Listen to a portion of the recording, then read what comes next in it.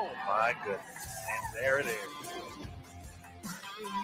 Wow. Gets it to go.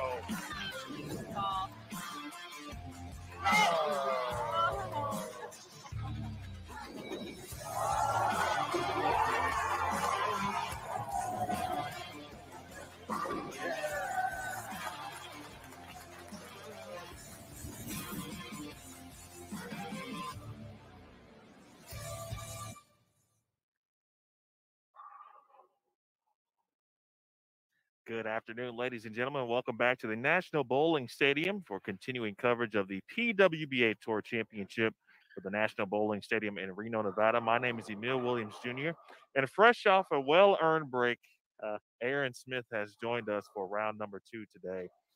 Aaron, obviously, I hope all is well. You look refreshed and good, and I certainly hope you're feeling well because 8 games this morning is any indication of what we are in for this afternoon. Then it should be very fun. I don't think we'll see what we saw earlier, and that means that Stephanie Zavala was not a typo. If you're looking at the standings earlier today, she did unfortunately shoot 96, but rebounded very well. 96 in the opening game, but rebounded extremely well. In fact, rebounded so far to get to plus 180, or excuse me, 159 for 16th place, which is still a very good spot considering how many games we have left. Diana Zavjalova, who has been very good and very consistent throughout the majors. We talked about that this week. She is your round 1 leader, followed by Liz Johnson, Missy Parkin, who made the show last night at the Pepsi Classic, as Shannon Sellens. Of course, we always talk about her, non-member. Every time she's out, though, she's a contender, and she certainly is here for the Tour Championship. And Stephanie Johnson, who has had a very great week so far, she is in 5th place. I know you didn't obviously watch a lot of bowling this morning, Aaron, but you looked at some scores, you looked at some standing sheets. Where are you? What are you expecting to see just based on some of the scores and the standings that you have seen and taken a look at so far? You missed a great opportunity to pull out the "Where are you, Aaron?" You're right. Right there. So, I think my big takeaway is obviously Diana bowling well once again, and this is the type of event she just performs so well at. And if you look back at her record at the Hall of Fame Classic, at the Kickoff Classic Series in January, and then the Bowl TV Classic, great tournament name by the way, at the Summer Classic Series, this format, this thing that's going on right here, she was so close to making both of those shows. She bowled incredibly well, so I'm not surprised to see her in that position once again. But the big thing for me, the big takeaway is looking at kind of the big picture of player of the year and everything going on with that. And our top 3 players are in the bottom 4 spots. So for Verity Crawley, Dasha Kovalova, and Julia Bond, how do they respond after a not so great opening round? Yeah, it's a very interesting situation that has developed. We thought last night was wild, of course, with Julia winning and then making that difference of 355 points amongst the top 3 players. Now, as Aaron mentioned, they are at the bottom of the leaderboard at the moment.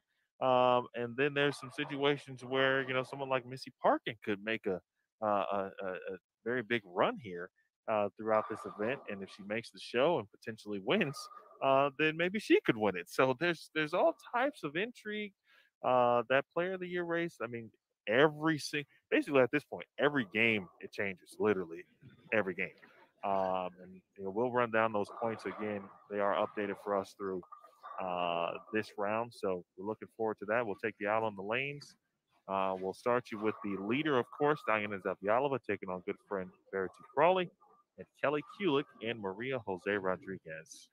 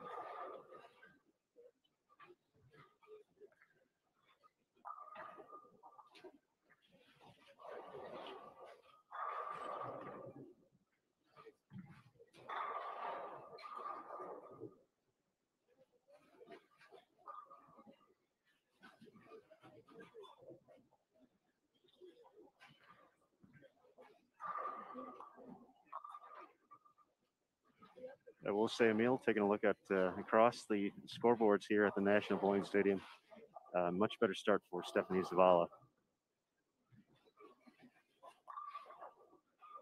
3 for 3 in her matchup against Louise Cole. You know, she rebounded very well in game 2 this morning. She had the front 8 after shooting 96. So we knew, certainly expected her to rebound. But there was obviously that intrigue of, okay, you know, where is she? Is she going to be able to rebound? Obviously, was it just that, was that pair kind of weird? The JT really kind of laid out what this pattern has presented. A very different ratio than the players are used to seeing. So they've had to do some different things from a strategy, perhaps mindset situation. But overall, it's not a difficult, or certainly at the extreme levels of difficulty overall from a pattern perspective. And just taking a look from our location here behind lanes 45, 46, 47, 48. I see Sandra Gongora starting with urethane, and I know she had a strong opening block, sitting in, I believe, the top 10 when it was all said and done. And I think she gave away a few spots at the end, but started off with 3 in a row before a spare opportunity in the 4th. So I'm not sure how much of that was going down the lane in the first round, but as a whole, I'm not sure. But Sandra did use urethane. She threw a purple hammer up the boards outside.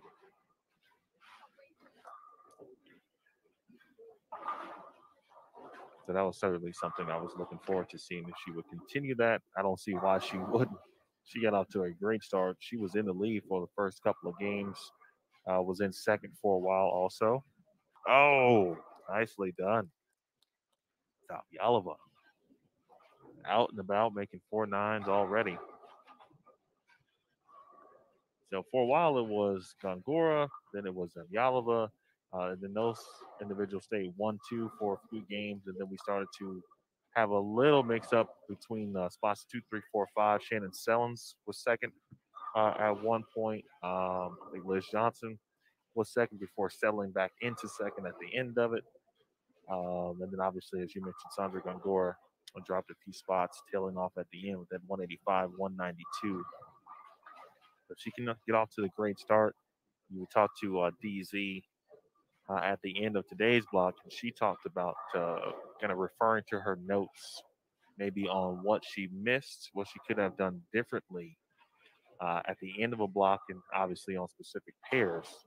That was a good question from JT regarding how she can maybe eliminate some of the things that inhibited her to continue the torrid pace she was on at the end of a block. So, we did notice that players were able to get left or move further left as the block continued on. So we'll see how it all shapes out here.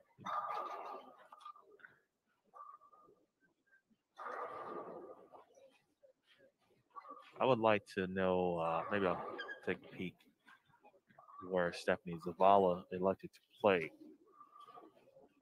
here in this opening game. She was further right in game 1, but a lot of players were. And the contrast at the time was we had Stephanie Johnson on the pair to the left. And Steph was left or further left than Stephanie Zavala was, which you don't see all that often. So I couldn't really tell. Okay, was it where Stephanie was playing? On the, obviously just Steph to say, all right, Steph, I'm just going to play here because this is where I think I have the best look at the moment. Game 1 was a little tricky for some and, not for others.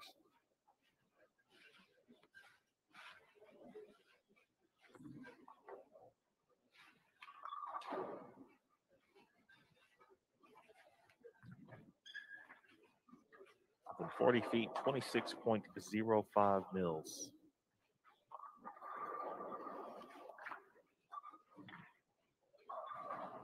Combo of Kegel current and terrain.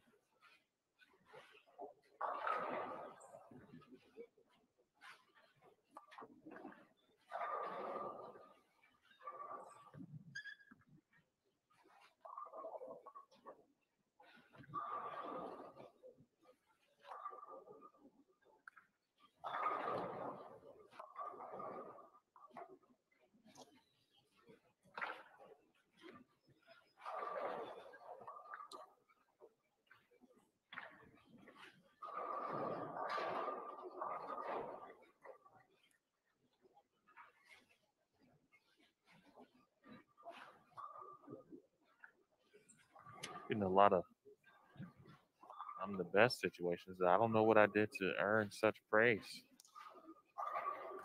but I appreciate it. Well, it's true. The only thing I did differently today was open up the show. See, I've been holding us down this whole time.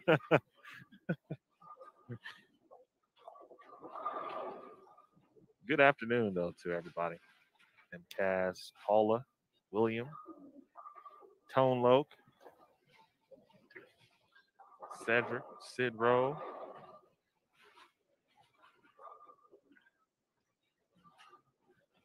Okay, so KTY, that's got to be Katie, right? Think Uh, is that yeah, fair? yeah. I Okay, think that's a safe assumption. all right. Rick, Paula, Ken, Gloria.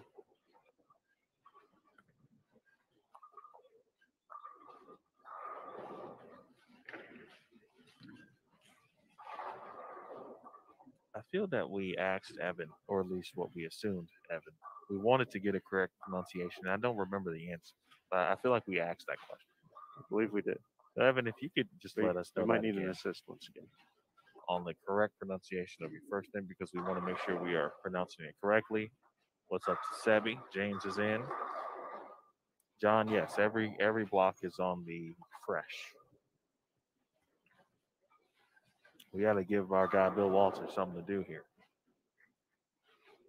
Bill representing Kegel.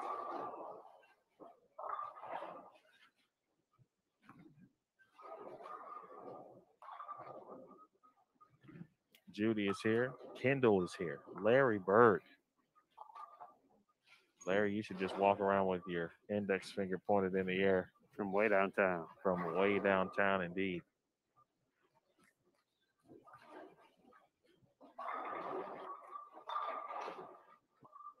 For folks who have asked me about Indiana, since I'm from Indiana, and not a lot of cool things happen in Indiana for the most part. So I've tried to pass off that Larry Bird and Mike Albee are on the currency there. Nobody ever believes me. Mike Albee, Larry Bird.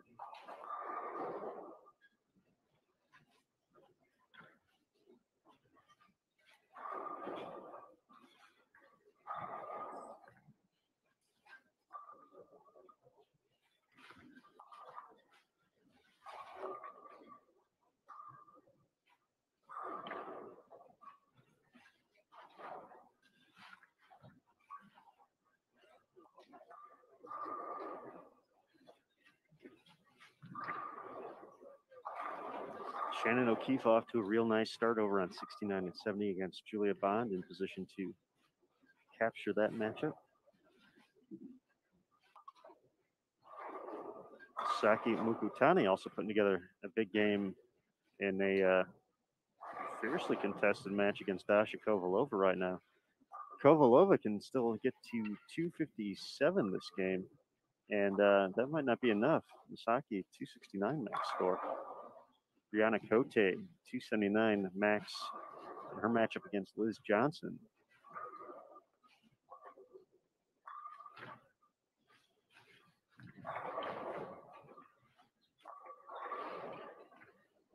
Once again, in addition to having every pair in play available to watch, we do have live scoring as well. I do feel, I saw a comment in the chat asking about Verity if she was throwing urethane, and that does look very urethane-esque going down the lane. So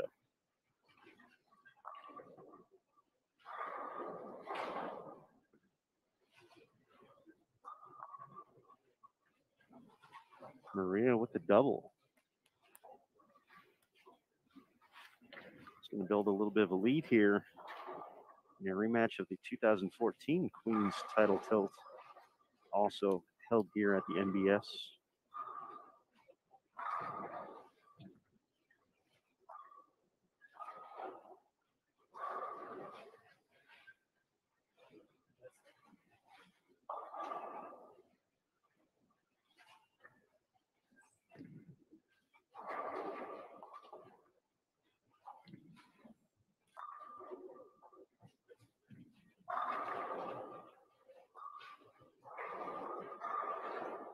Kelly responds nicely, though.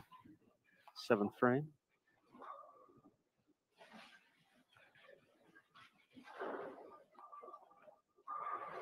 As we get toward the back half of game number 1, just a reminder, Emil already rocked out some hellos to the crowd on Bowl TV, but a big hello to the good folks watching on Facebook and YouTube as well on the Sport of Bowling USBC page, the PWBA Tour page on Facebook, and the Bowl TV YouTube channel as well.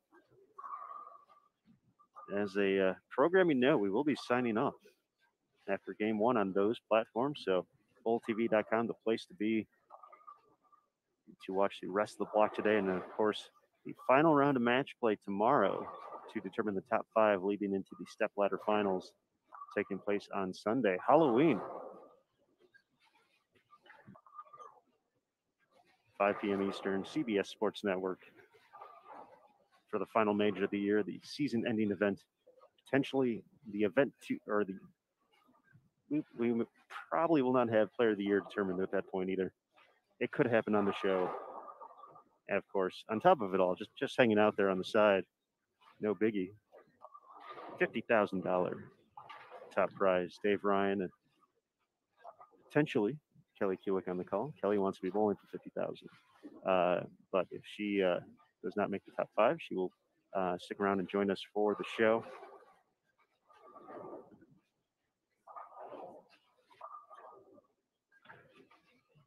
So bowltv.com, the place to be to pick up that subscription. Not only do we have the great Bowl TV community, we have giveaways as well, Emil. What was the giveaway last round? We gave away a Brunswick Quantum Evo. Oh, how about that? That's kind of cool. Should we do that again? No. Oh. But just because we have a different bowling ball. Oh, look at that. So that's right, folks. From our Gold Industry partners, Neil mentioned the Brunswick Quantum Evo given out last round. In the next 2 rounds here on Bowl TV, we'll have a Roto-Grip bowling ball of choice and a Storm bowling ball of choice. I don't know if that's going to be the order or not. We'll have to think about that. We'll have to have a conversation. But we will be giving those out 1 per round coming up here toward probably the end of the block. So bowltv.com, not only can you watch the best athletes on the PWBA Tour, get to experience hundreds and thousands of hours of content, but be a part of a great community, but you can win as well. So a lot to love about being part of the Bowl TV community, but do have to pick up that subscription to continue after this. $8.95 for the event ticket to watch the rest of today and tomorrow as well. $9.95, $1 more, gets you a monthly recurring subscription, which does give you access to the entire site. So not only the live event coverage, but the archived events. So if you missed any of the PWBA Tour season so far this year, you can check it out there. Trouble for Verity there in 10th, 4-7-10. And of course, all the on-demand content as well. And then $79.95 for an annual recurring subscription, the best way to support the PWBA Tour. Transaction fees do apply for all 3. So bowltv.com, the place to be. Pick up your subscription. Sit back, enjoy, and watch the best in the world. I can confirm, Aaron, the facts regarding which brand of bowling ball will be given away this round. That's all the list. And it is Roto-Grip for round 2. Roto-Grip for round 2. Now, of course, you can change it and do whatever you want. That's true. We're rebel. Yes, rebel without a cost. I just like to mix things up, that's all. All right. Oh, okay. How about that? We got some big score updates coming in here as we get ready for this final frame. 216 for Crawley to finish up. So Zavyalova will have the opportunity to mark now in the 10th to sneak away a victory from her very, very, very good friend. And look to continue her spot at the top of the leaderboard. But some other scores rolling in Brianna Cote, 258 to 200 victory over Liz Johnson. Dasha Kovalova, 255 to 225, winner over Misaki Mukutani. Shalin Zulkifli with 204 will get a win over Jen Higgins. Liz Culkin, 237 in a victory over Stephanie Zavala. Pretty close match between Birgit and Stephanie Johnson coming down to the 10th frame. Stephanie will have the opportunity to win that one, but Birgit is going to force her to double.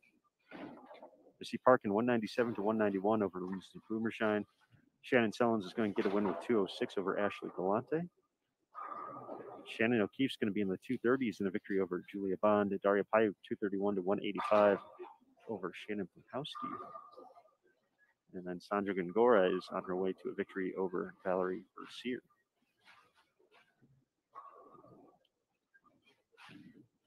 TZ got mark number 1. She added the second for good measure. She's going to get into the 230s and record a victory here in game 1. Maria is on her way to a win as well against Kelly. Best Kelly can get to is 173. 226 still out there for Maria.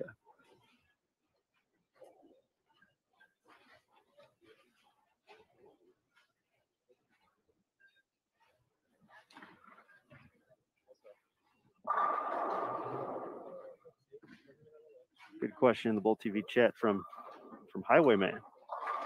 Can daily subscribers win the drawing too? Yes.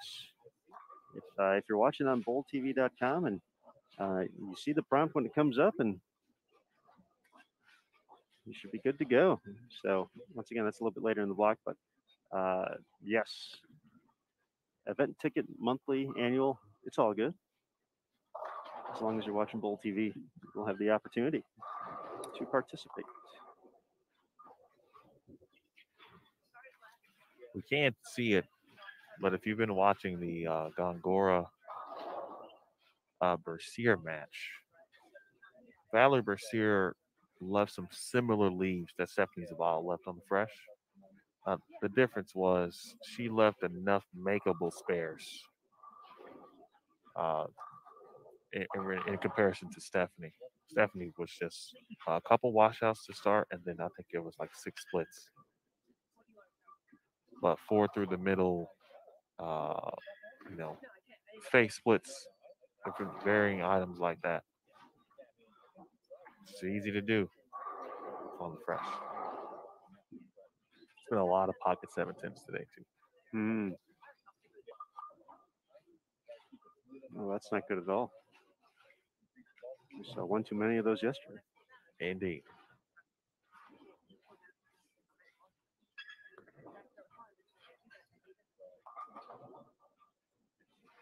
Maria unable to convert, but still enough for the bonus pin, so 194 to 173 to take the win against Kelly Kulick. And folks, that will conclude game 1. So here on BowlTV.com, we're going to take a quick break as we get ready for game 2. Once again, if you're watching on Facebook or YouTube, this will be the end of our streaming to those platforms, but head on over to BowlTV.com, pick up a subscription to check out the action for the rest of the day here from the National Bowling Stadium. So, folks, we'll be right back here on Bowl TV. Continue coverage of the PWBA Tour Championship from Reno coming up next.